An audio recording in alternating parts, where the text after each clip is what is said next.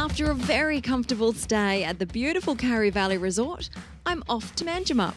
And if you haven't been here for a while, you might be surprised how much there is to see. I'm starting at the brand new Power Up Museum. It's located alongside the State Timber Museum and the Manjimup Heritage Park.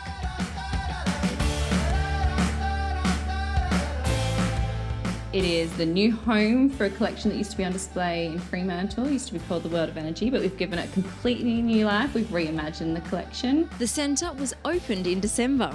On display is the history of power generation in WA over the past 200 years. What you can't miss when you walk in there are these massive electricity generators. Big generation sets, one of which was originally in the Pemberton sawmill, which is really nice, so it tells a local story. But it's not all a museum experience. You can actually play and learn. And then we've added to it with lots of interactives and new interpretation and lots of buttons and levers and things for kiddies to push and pull. So yeah. So it is really hands-on. Definitely a hands-on exhibition for sure. Next, I take a look at the State Timber Museum.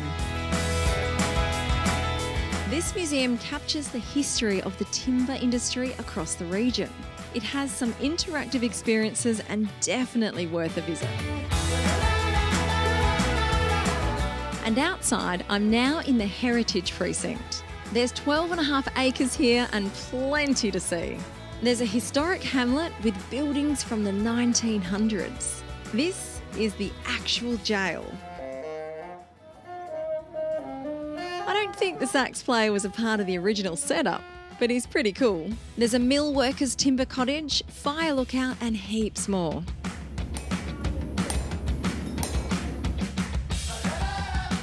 We've got an old school. We have just developed a new agricultural exhibit which tells the rich story of our region and its horticultural heritage as well. Now this is a playground. The race is on. Are you ready? 3, 2, 1, go!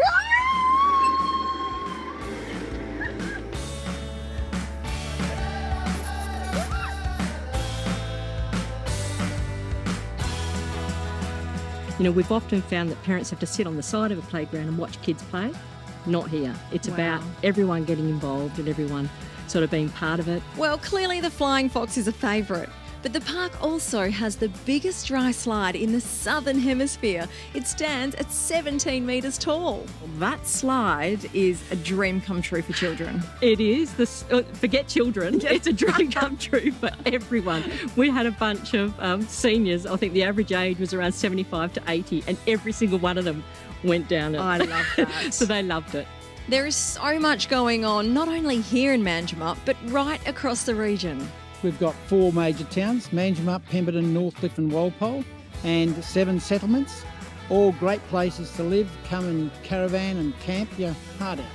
The Visitor Centre is also on site and have all the info. So drop in and see them or find them online at manjimupwa.com.